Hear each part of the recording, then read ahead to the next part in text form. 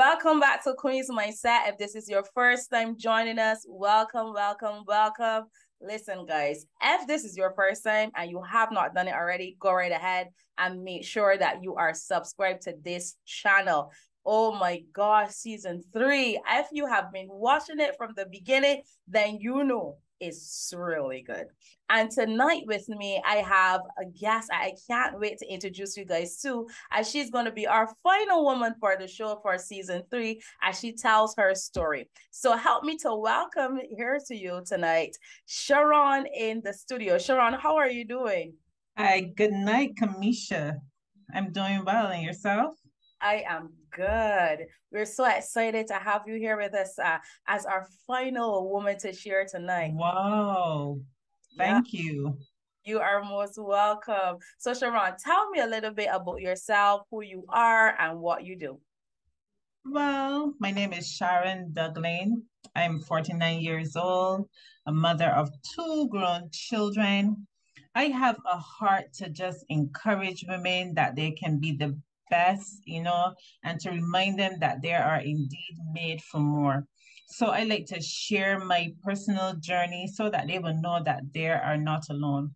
By profession, I am a typist, and I am also a new author. Congratulations on being an Thank you. author. Wow, Thank wow, you. wow. So we just heard, okay, so you do all of these things, Sharon, and like I ask every single woman that comes to the show, where do you find the time? Where do you find the time to do all of this stuff? Okay. Well, know that my children are grown. I don't have to be dropping children to school or anything. So all that time is for me to do Mhm. what I've always wanted to do.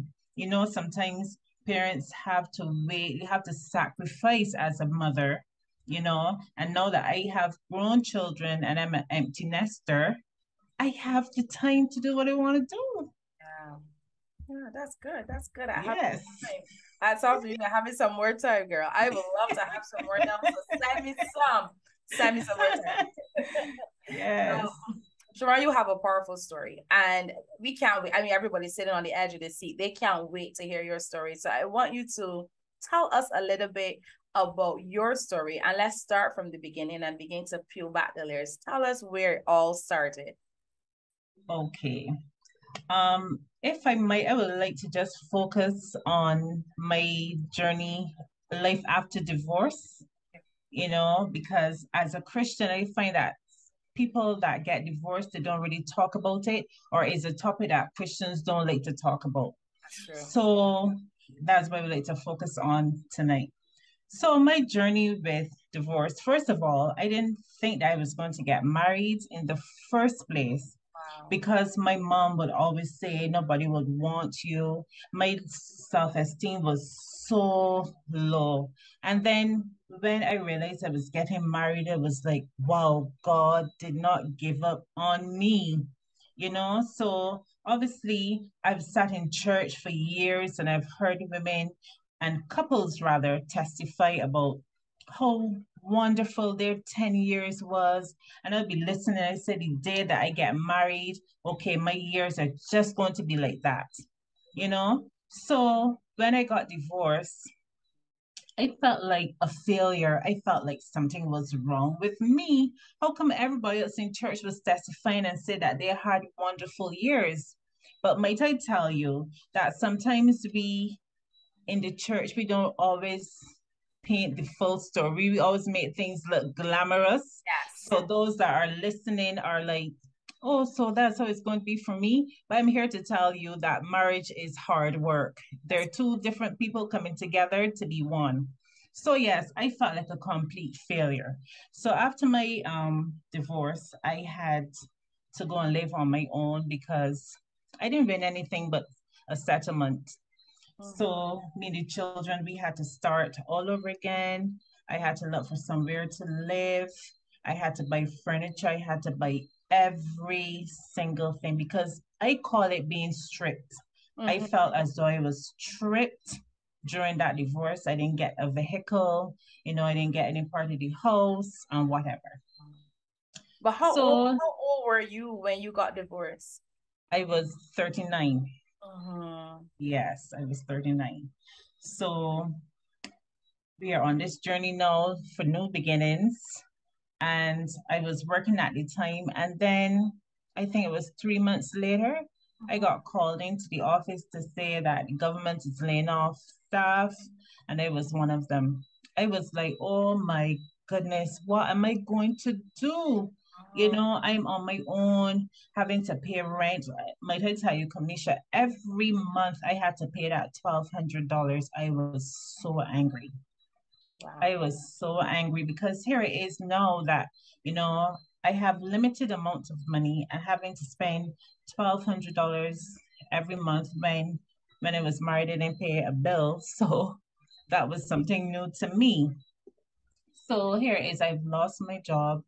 I don't know what I am going to do. Wow. I remember sitting in church and hearing my pastor talk about this lady that was divorced with 6 children.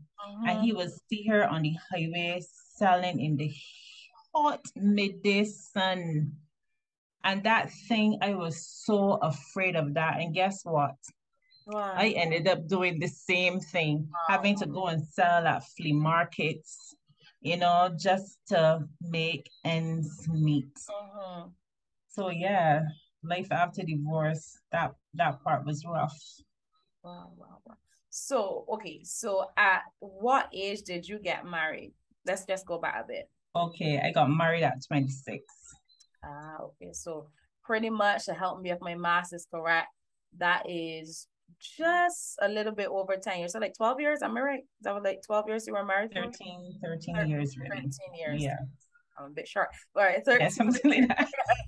We were married for 13 years and being divorced at such a young age, right? Oh How did that yes. make you feel? Because I know you said you felt like a failure, but what were some of the other feelings that that came upon you? Because now, how many children you have?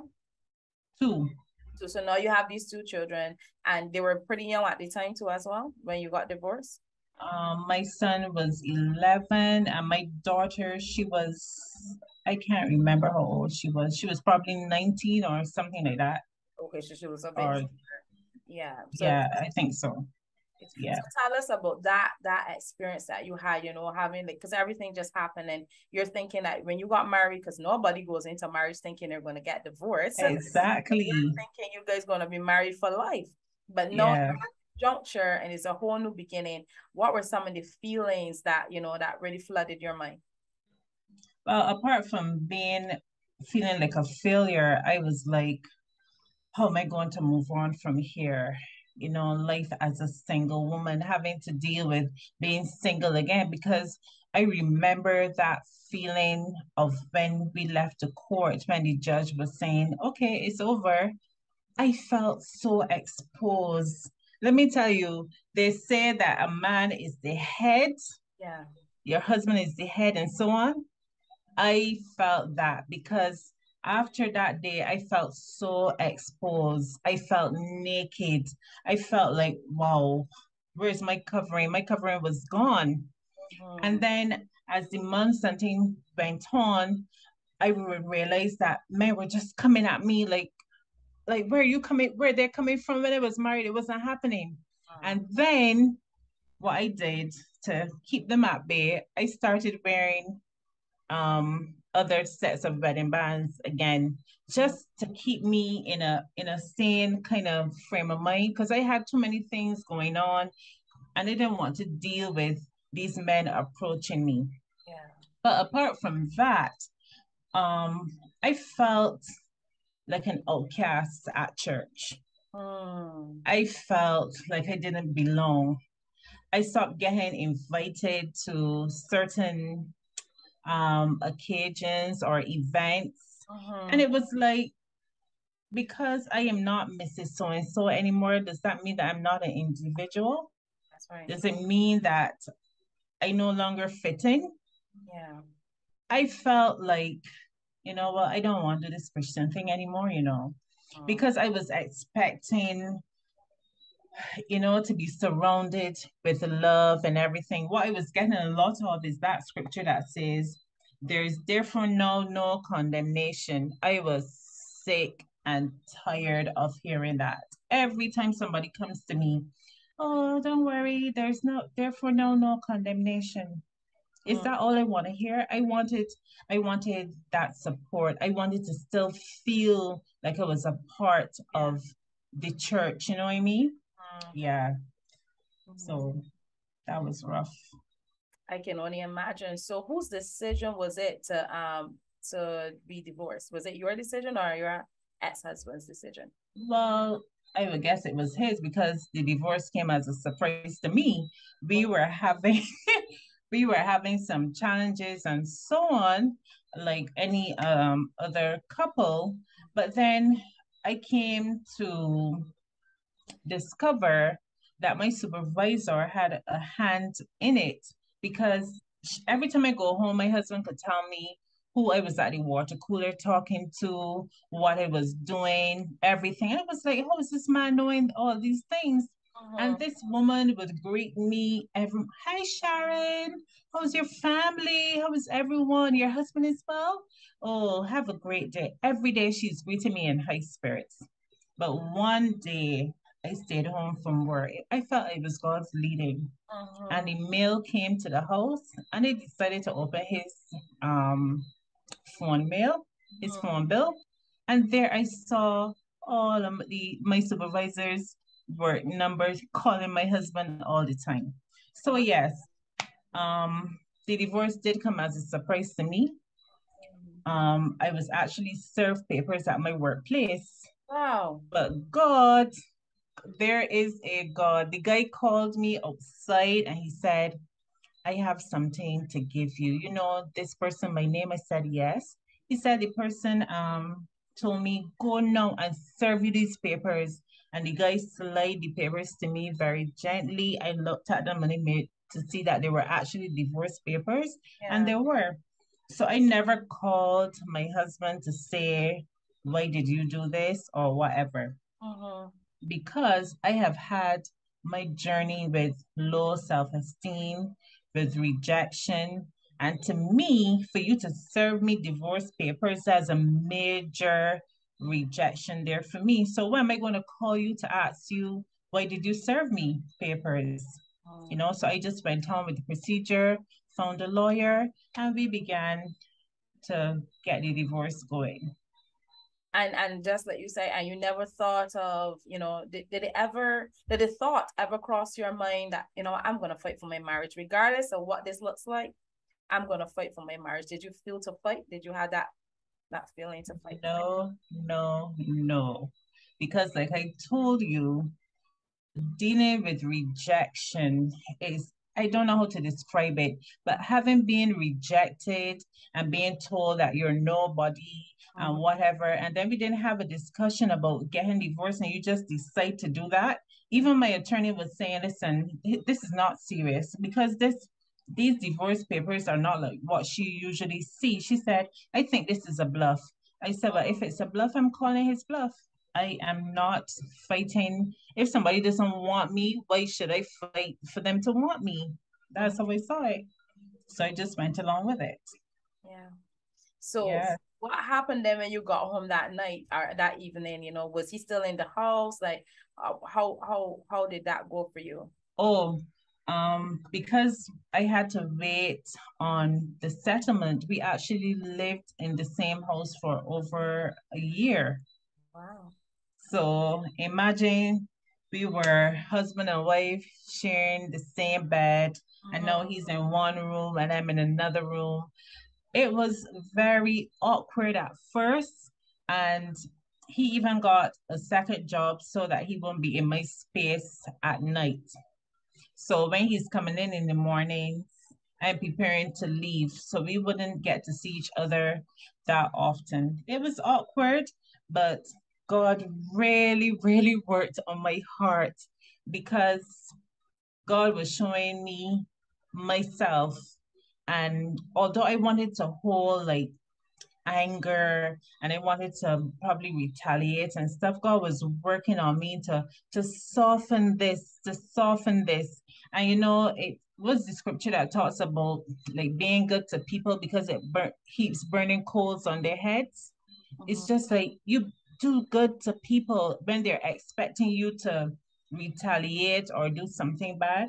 So I spent a lot of time in prayer, asking God to just be my strength, help me not to hold any anger towards him, towards my supervisor, who else was ever at the hem of me getting divorced.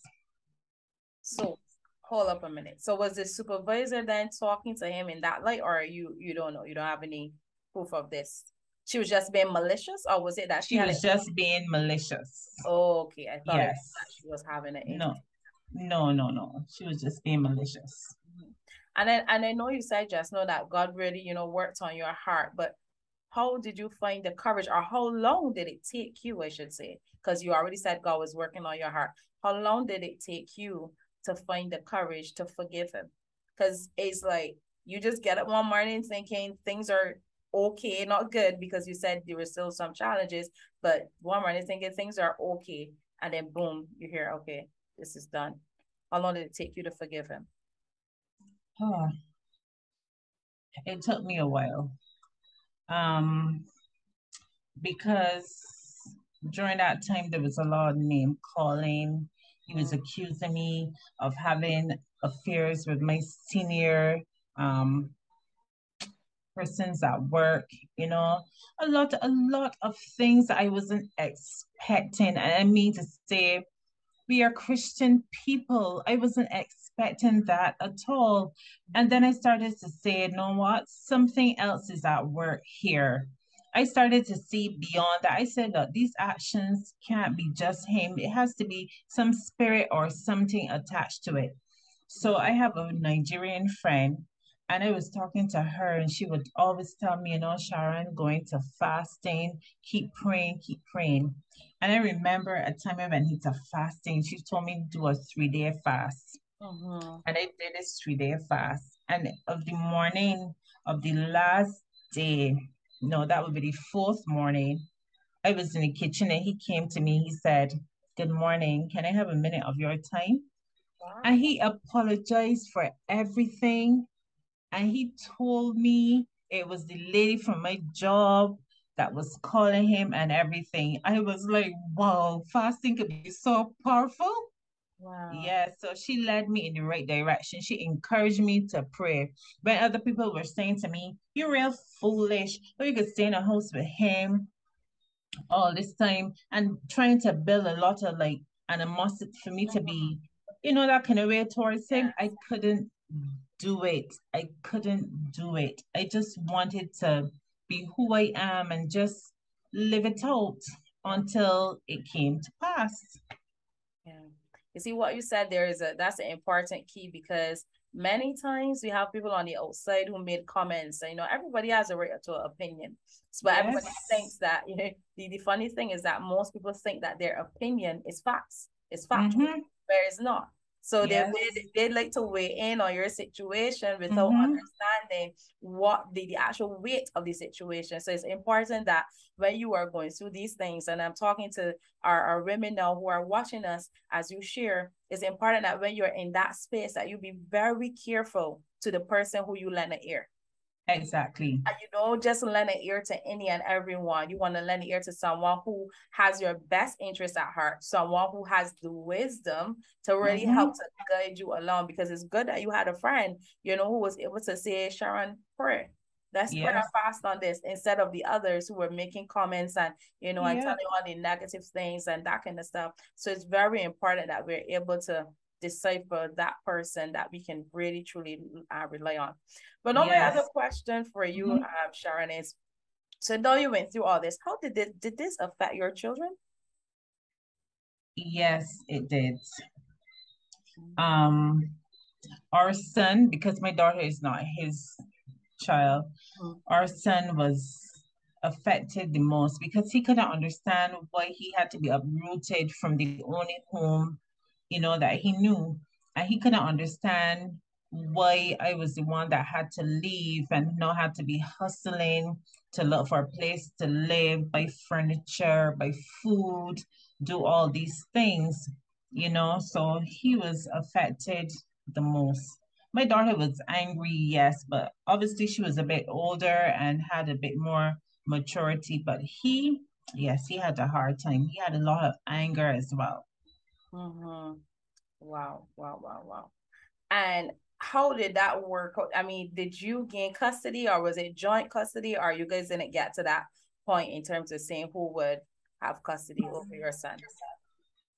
It was joint. We didn't like fuss over that really because at the end of the day, my ex-husband is an excellent father. Mm-hmm. I must say that excellent father. He was a great provider, but something just went wrong. And another thing that I want to point out, Mm-hmm. when people hear that a couple goes through a divorce, the first thing they think about is infidelity, Mm-hmm. you know? But that's not always the case. You'd be surprised at what people can get divorced for. That's true. Some very slight things. And I find, even though it might sound like, that I'm being contradictory or whatever, people go and get divorced for some things that could be worked out. But in my case, you went ahead and you say, I don't want you anymore.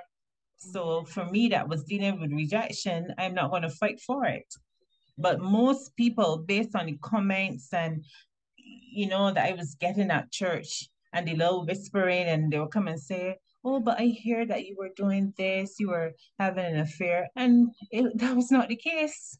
Yeah. Wow, that's true. That is very true. So looking back now on everything, would you say that, you know, you picked wrong, or was it just that it just was unfortunate? It was just a situation that occurred and it had nothing to do with you picking. Um, if I picked wrong, Yeah. I would say that I don't think that I was mature enough for marriage at that time. Yeah, because I was now coming through a lot of stuff. And then marriage, I had this idea that we will be together, we'll go still continue dating and stuff. But then he had children. And then I had to, that blended family aspect of it. That was like too much for me to handle. And then I was expected to grow up so quickly. I missed a lot of my teenage years, a lot of my childhood. And then I felt no, oh gosh, you mean my 20s are going to be stolen away from me? It was a lot of adjusting. I really tried. And being a stepmom wasn't easy because his daughter thought I was stealing her dad from her, and that was rough. And then my husband was 16 years older than me. So I was at one level and he was at another. So yeah, things just happen. Yeah, yeah. And so just like you said just now, it was really rough and you said you felt that you had to grow up too soon. So knowing were you aware of those things before you said yes? Or was it that you only kind of hit you after you said yes, like, oh my God, like what did I just do? Exactly. I had to ask myself, like, what did I do? Because you be dating someone, the person has children, Yeah, but you'll be thinking that the children will probably come and visit. yeah, Coming and visiting and coming and living are two different things. that's Where right. now, especially if you have a child or children that coming into a blended family and they don't want to respect your spouse. Mm-hmm. And if you don't be firm and say, okay, this person is my wife, you need to respect her or whatever, then you're going to have issues. Yeah, definitely. So who was your support team? Did you have a support team as you were going through divorce? Did you have anyone that you can really confide in outside of your Nigerian friend? My best friend Teresa was there for me. I was really hanging down on my pastor. I had to ease up off of him because I was like, I felt as though I was just burdening him too much.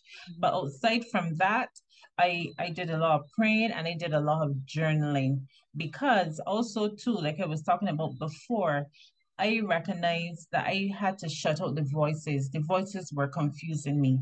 All these different opinions. I wanted to hear from God and I wanted to still be me and not be, revengeful or whatever. Because even though we were divorced, we went back to the stage where we were cooking for each other.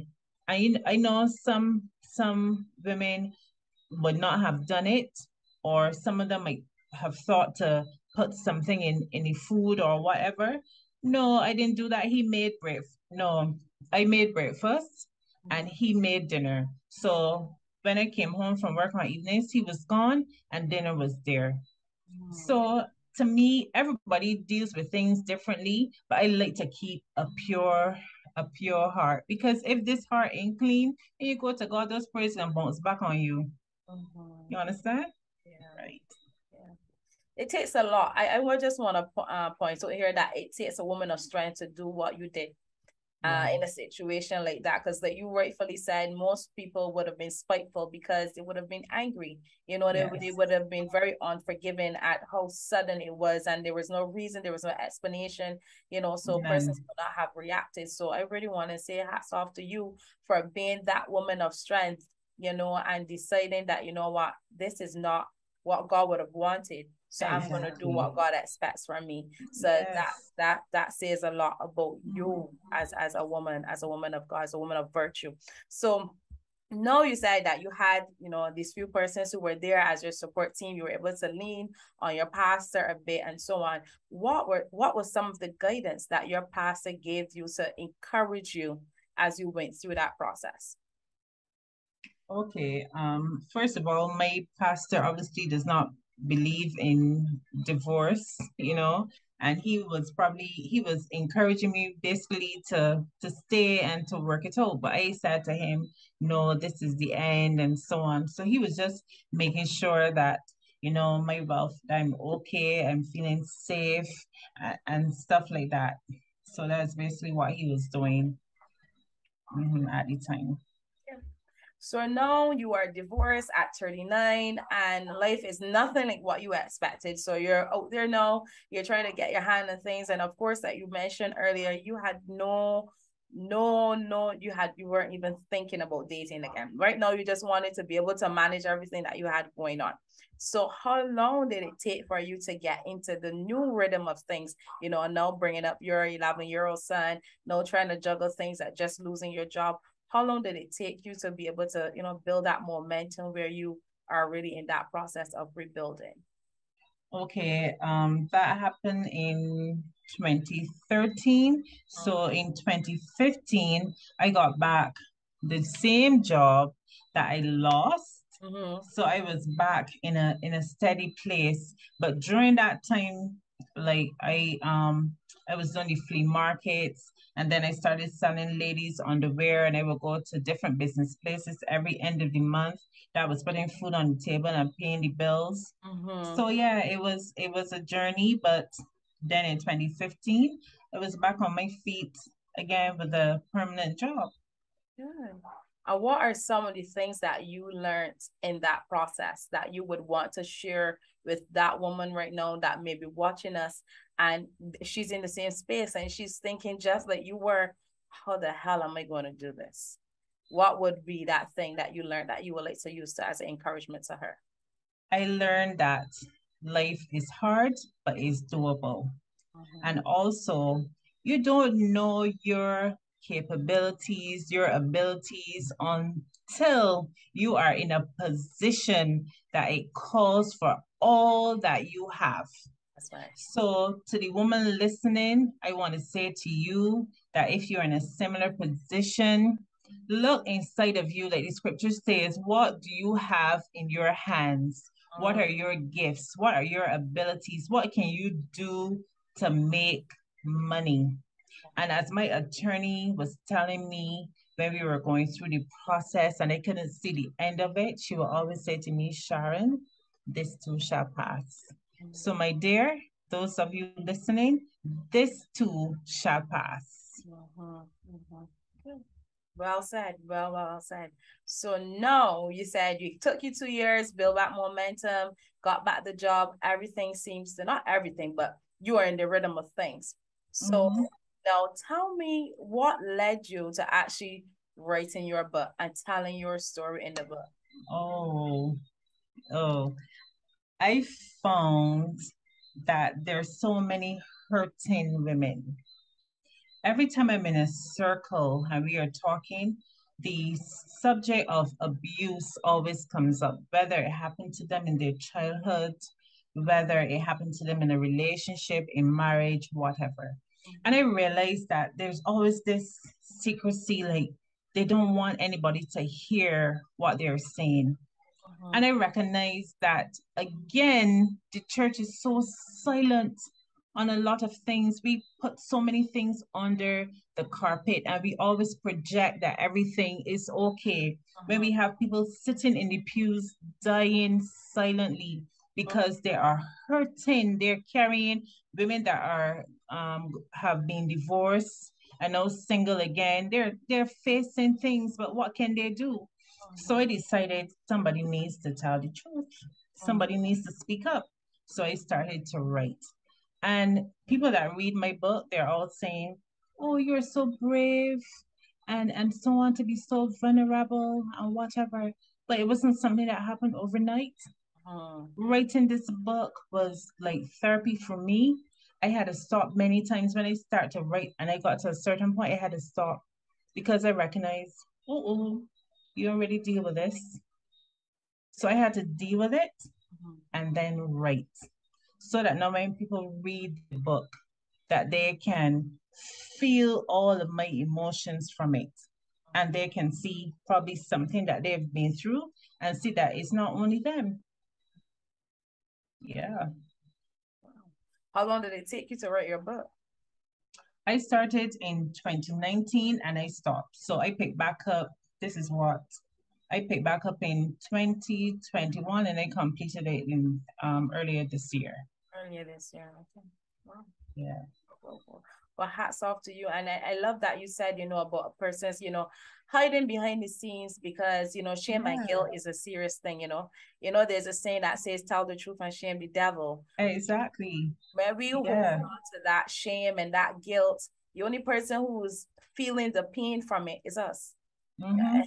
The people who we are trying not to show it to, they don't care.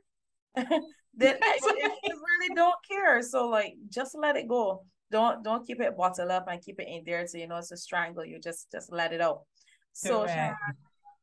how long did it take for you to get your groove back? So I heard about the momentum, you're building momentum back, you started back, you started writing your book. It was great therapy for you, but how long did it take for you to get your groove back? My groove in terms of, Your groove now and going back home there now and say, okay, I'm ready to date. Okay, I'm ready to settle down again. I'm ready, oh, you know, you know. oh, I I I dated someone in 2014 and that was out of pure rebellion because I was like, I am done with church. Wow. So I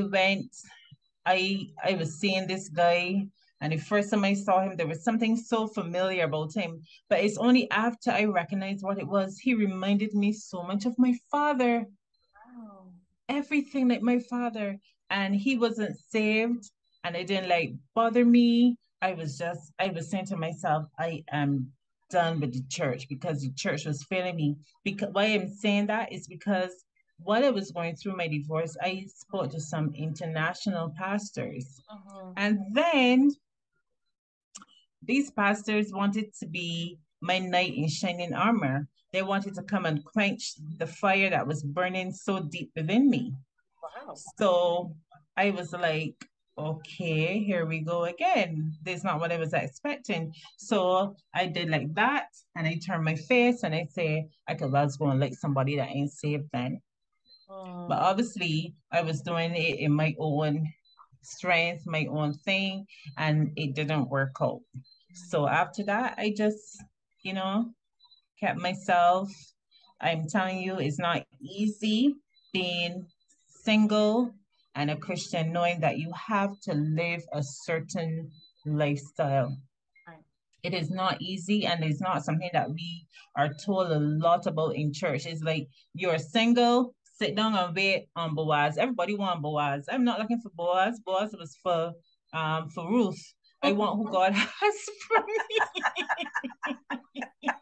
Everybody looking for Boaz. There are other men out there, look for that one. So yeah, I believe God has me in a place. I think that when God is preparing you for something, He tends to like separate you, pull you one side, and you're like, God, this life is so lonely.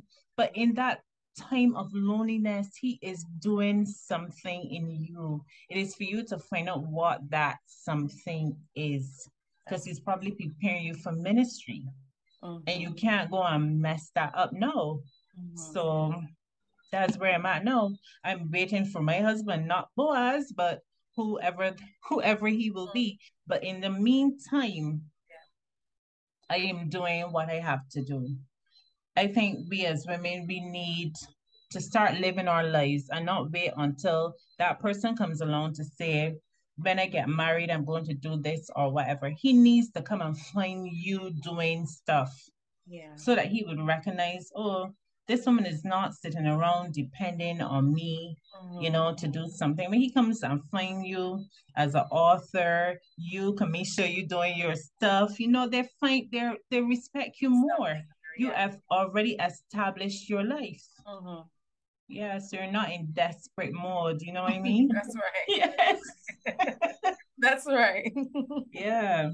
That's right. That is right. Well said. Well said. So I know we're coming close to the end, but I have to ask. I remember asking the question about support, but I can't recall you mentioning your family. I know you mentioned earlier that the things that your mom would have said, that she said nobody's gonna marry you and so on. But when that happened, what was her response? To everything in terms of the divorce and so on. Was she encouraging to come and assist you where needed? And like how was that for you? My mother and I are not close, so I didn't have her support. I will have my sister there to talk to, but I'm the oldest one, so obviously, my sister would just be listening and saying, "I'm sorry that this happened to you," and so on. But a mother's support, no. And I must say this: there's this lady at my church. When I was going through this, she would always come and hug me. She would not say another word. She would just hug me, and her hugs have helped me throughout that process. Because sometimes you don't always need somebody to say something. She would hug me, and I felt, okay, I'm not alone. And that too was a great help for me. She acted like she became like a mother to me in that sense of offering comfort. Yeah. That's good. We definitely, you need that. You need that. Like what you said in terms, sometimes words is not all stuff, it's actions. Yes. That's Yeah. years. Exactly. Yeah. So that is really good. So Sharon, I want you to tell that lady now who is getting ready for marriage. What would be your words of encouragement to that person who, is very excited about getting married because they pictured it and they have this major dream and everything that they want for themselves. What would be your encouragement to that lady? I would say to her, don't make decisions because you are desperate or because you feel that life is passing you by. Be sure of what you're doing. I know people are saying now that it doesn't take long to know somebody. Like people are rushing now and getting married in 3 and 6 months, and then some may last and some may not. But I would just advise her to take her time. Let prayer be your go-to. I don't think that I did that. I think I was so glad to hear somebody actually wants me and want to marry me. I was just, yeah. So pray and ask God to show you a sign. Have people around you. Make sure that the person that you're getting married to has somebody that he's accountable to. Yes. You need that. So that's why I would say to her, and build your life now. Don't just sit down and wait and be like thirsty, because I find when not only women but men too, when you are desperate, you can make some real messed up decisions. That's right.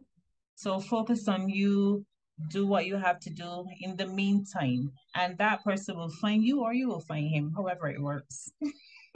Excellent advice. Excellent advice. I'll also like to add to what you shared to Sharon. Um, Also, we want to make sure that you're not doing it for our parents. Don't do it for your parents. Don't do it for a friend. Exactly. Or Don't the do it. church. Yes, don't do it for someone else. Don't do that. Do it for you. Say Yes. yes because this is sincerely what you want, and not only what you want, but what God wants for you. So that's the major part, and the way how I see marriage, my view of marriage is ministry. So when you It told is so true. when you guys are It is coming true. together, you need to be coming together for a purpose, and you know Yes. what that purpose is. And you need to know what your purpose is before you get into marriage. Because if you don't know Mm-hmm. who you are and what you're called to be, when you get into that marriage, you're going to lose yourself in the identity of your husband, Correct. You are correct. and you're Yes. gonna you're gonna fall behind trying to catch up, and that's not what you want. You don't want to be unhappy. You want to wake up every day like like it's new for you every day. Like Sharon said, she Yes. was expecting to keep going on days, and you want that feeling to continue Yes. because it's possible. It's highly possible, but it Mm-hmm. only works when you have the right one. Yes. It hurts when you Correct. have the right one. Not the according to Sharon, not the Boaz, but the one that God has for you, that right one. So make sure that you know and you spend time in seeking God's kingdom first and let him show you. Because when he shows you, let me tell you, there's no picking like God's picking. It's done, Amen. it's sealed, it's done. Amen. So Amen. Sharon, I want you to share your final words before we go. What is your final words that you would like to share with our audience here tonight? Anything that I may have not gotten an opportunity to ask you, but you really feel it resting on your heart and you want to share with them? My message in this season to women is to let them know that they are made for more. That is part of the title from my book. Yeah. I find so many women are suffering with low self-esteem. They're in abusive situations, verbal, physical, and they don't see that they have been created for more than the situation that they're in. And I want them to understand that change will only come when you are tired of that situation. You have to be tired first, and then you will make a move. So, my dear, like Kamisha always says, Queen, you are made for more. Yes, yes, yes. Well, Yes, you well, deserve more. yes, yes, definitely. You are made for more. So tell us about your book. Tell us what's the cost. Tell us where we can purchase it. Yes. The title of my book is Made for More: Overcoming Self-Doubt and the Cycle of Abuse. It's a Mm, cycle. You have to overcome it or stop it. yeah. So you can get your paperbacks from me. I have them and they're going at $35. You can purchase it on Kindle version on Amazon, $9.99 US. Paperback is $14.99. You can reach out to me on 820-9773. You can find me on Facebook, Sharon P. Douglin, or on my other blog page, The Essence of Ronnie on Facebook. Awesome, awesome. And tell one before we go, tell us what's new for you. Is there anything that you're working on right now that you would like to share with them? You want to invite them to come and check you out? Oh, I'm writing another book. Awesome, awesome. Congratulations. Yes, thank you. And I've started to work with some young ladies that are working with some girls and young women in the city, just to rebuild their confidence and to help them to get out of that leaning on men and finding themselves leaning on them, then they're getting pregnant and so on. So we are just trying to empower these young women that they will know, listen, you can do something on your own to get out of this rut. Yeah. Well said. Wow. You guys heard it here from Sharon. She shared her story with you. I hope you guys were able to take some notes and something that she said touch and bless your heart tonight, because I definitely was encouraged and reminded. So guys, if you have not done this already, go ahead and make sure that you do it. Make sure you subscribe to this channel and share this link with a friend. Don't just assume that the friend may not be interested, because who knows? You don't know what they may be going through. Maybe they might be suffering in silence, like Sharon shared, and you want to make sure that you can uplift them by sharing this link with them. And guys, thank you so much for joining us for season 3, and we can't wait to see you in season 4. Have an awesome, awesome night, and we'll see you soon. Goodbye. Bye.